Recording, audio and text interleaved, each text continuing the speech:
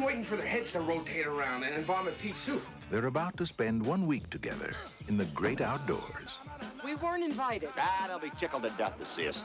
Who invited them anyway? But this is no holiday. The man is an ass. This is war.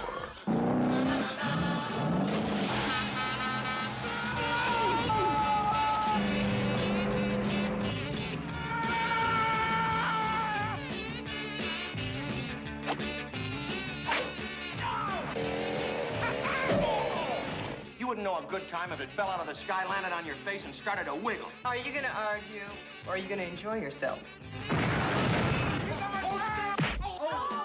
Dan Aykroyd. John Candy. The great outdoors. Outdoor fun for the whole family. That had to hurt.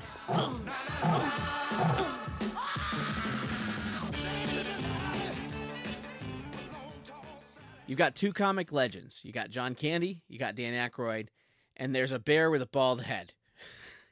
Now, if there's a formula for a great movie, you got it right there. It's a must-watch in the days leading up to any camping trip, okay? Especially in an area where there's bears. That's always fun. I've never camped where there's grizzlies or Kodiaks or any of the scary ones. I've camped near black bears. They're not all that scary. But it's always fun to watch that prior to a camping trip. Even though there's no real camping. They're in a cottage, which is very expensive. And I could go on and on about how, for some reason in the movies in the 80s, I don't understand this. Everybody who goes on a vacation seems to be on vacation for months.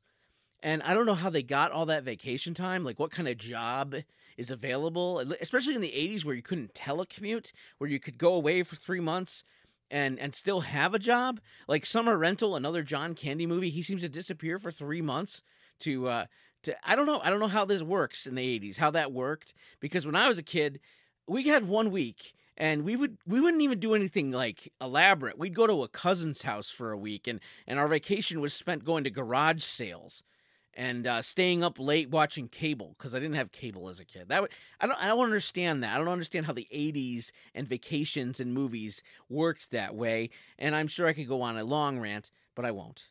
But great outdoors. Check it out. Bald Bear. That's all I have to say. Bald Bear, John Candy, Dan Aykroyd. Perfect.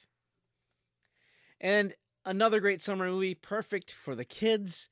It's a movie I've talked at length about my love of on an episode of Staff Picks with Mario Lanza, which I highly recommend listening to because we go deep into it. It's Ernest Goes to Camp. Presenting the one, the only, the original, Ernest P. Worrell in his first motion picture. Ernest Goes to Camp, rated PG. Know what I mean? Starts Friday at a theater near you. Check your local newspaper. The reason this is my favorite Ernest movie, which I don't know if there's a lot of people who could say they have a favorite Ernest movie. There's probably the three most popular are probably Ernest Goes to Camp, Ernest Saves Christmas, and what's the Halloween one? I don't remember. Ernest Scared Stupid. Yeah, there's probably between those three, and maybe a few like Ernest Goes to Jail. But see, for me, it's always Ernest Goes to Camp. It's the first Ernest movie. I remember watching it as a kid, loving it. I bought it on DVD as soon as I could find it. I've watched it with my children many, many times, usually once a year around the summertime, and I love it because it's sincere, it's silly, and it has a whole lot of heart. I mean, if you don't tear up the first time you hear Ernest sing, "Gee, I'm Glad It's Raining," then you don't have a heart. You're heartless. You're a sociopath. You can't not tear up when you hear him sing that. Anyway, I still wonder how a sweet kid like Moose, the little kid that is in the movie who's from a juvenile detention center, how he ended up there, and I can only conclude that he killed a man. I don't know. I talk about it at length on Staff Picks with Mario Lanza. I'll link to that in the show notes. And finally, I think everyone who's a grown-up should start their summer with the Richard Linklater classic, Dazed and Confused. This movie has everything. A great soundtrack, memorable dialogue, and a collection of young stars that grew up to be superstars, like Matthew McConaughey or Ben Affleck, for instance. And, it's kind of the outsiders of the 90s, if you think about it. But don't watch it with the kids. they won't be ready for that. So, anyway, I think I've talked enough. If you missed me, I've given you a big filling to tide you over. This is longer than usual. Usually they're about 10 minutes. This is going to be about 17 when I'm done. Yeah.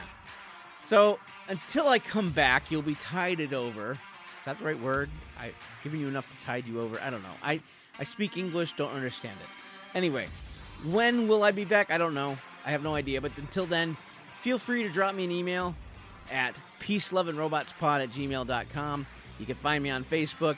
Check out my Substack, zaire.substack.com. I've been writing there pretty regularly. And I'd love to hear from you. But until then, for goodness sake, don't try to eat the old 96er. We all love steak, but we all have our limits. So keep that in mind.